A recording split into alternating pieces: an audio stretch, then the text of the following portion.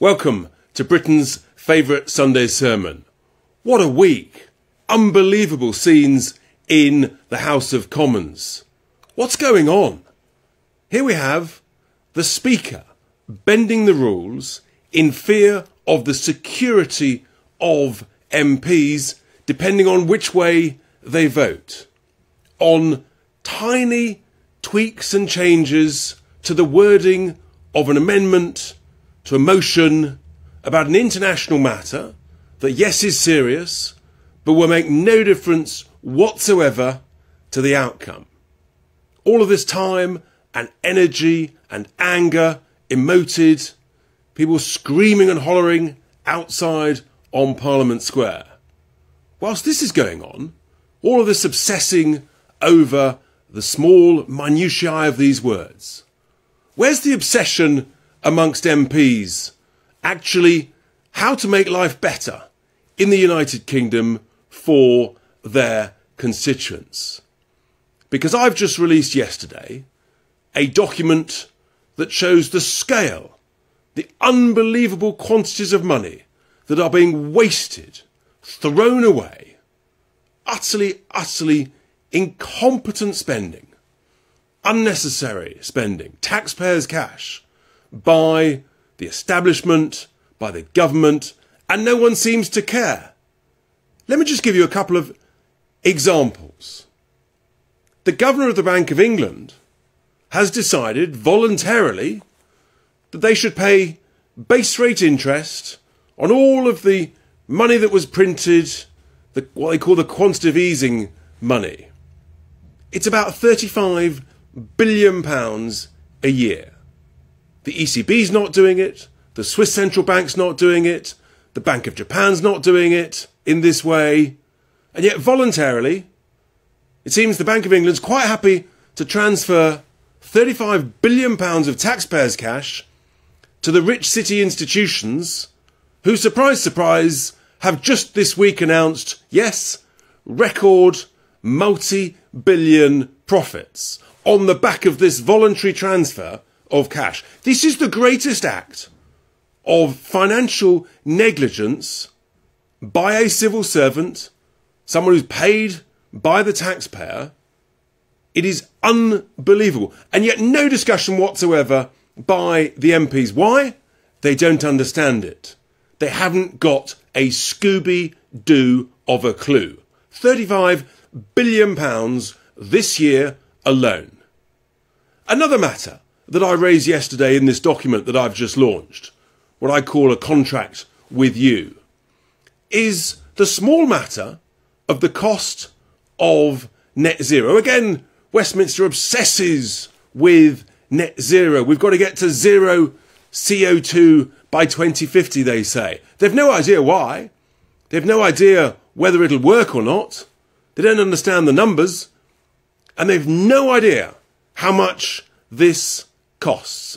Well, let me tell you, because we've done the numbers, we've looked at the advice, and we are being cautious about the numbers. Again, on an annual basis, every year, the cost of net zero to the public sector, and therefore taxpayers' cash, is at least £30 billion a year. And yet, no discussion amongst the MPs. Is this a good use of taxpayers' cash? Is it going to make any difference? Where's the science? Why are other scientists saying, actually, you're doing the wrong thing in the wrong time frame at the wrong price? No, they're completely obsessed with this stuff. £30 billion, not just as a one-off, every year for the next 25 years. So those two matters alone, the voluntary, unnecessary payment of bank interest by the Bank of England to commercial banks on the printed money, 35 billion quid, and 30 billion quid every year on net zero. So that's 65 billion every year. What about saying, maybe we should use some of that money instead for cutting taxes, for cutting unnecessary regulation, for making the economy grow? Because guess what? We're in recession. Almost no discussion about that. Where's their growth plan? I've got a growth plan. I put it forward yesterday, how you should be investing these sums. And yet the MPs, clueless, don't seem to care. Or maybe they just don't understand. It's truly unbelievable what's going on here. Where's the discussion amongst them? How do you get ambitiously to zero waiting lists? I've got a plan to get to zero waiting lists in 2 years. And I've got a big slug of money, £17 billion, some of that 65 I've just talked about, that you can invest in independent healthcare, on frontline staff, not to the bungling, incompetent NHS bureaucrats. No. They shouldn't get any extra cash. They can't use properly the cash they've already got. But with my plan, we get to zero waiting lists in 2 years. Again, no discussion about that by the elected MPs. They just obsess about wording of a motion for an international matter that'll make no difference whatsoever to the outcome. I think this stuff infuriates constituents who will be aghast at these sums of money that I've highlighted. And you end up, for example, with the simple choice. What would you rather?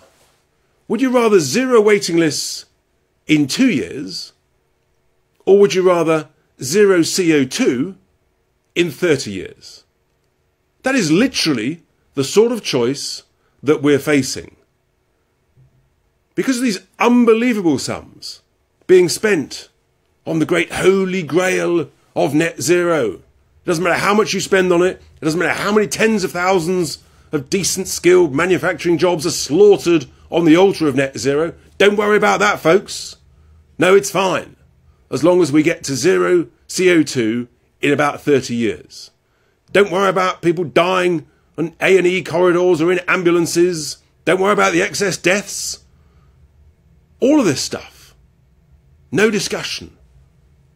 The complete and utter failure to have a sense of priority, an understanding of what's really going on, why people are feeling poorer and colder. These are the reasons why. I've talked about it in this contract. I'm exposing it. Yet these people, utterly clueless. It's not surprising. Sadly, we're in recession. There's no growth. And no one's got a plan for growth.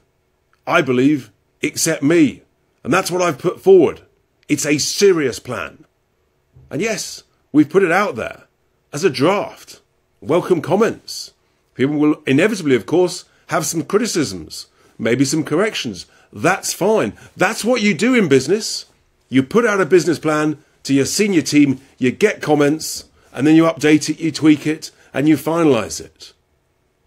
I believe the country should be run properly, like a well-run, lean, efficient business, with motivated employees and happy customers. I can't stand waste. I can't stand incompetence. It drives me absolutely bonkers. And what's happening at the moment is just a negligent tragedy for the United Kingdom. And with that, here endeth my Sunday sermon.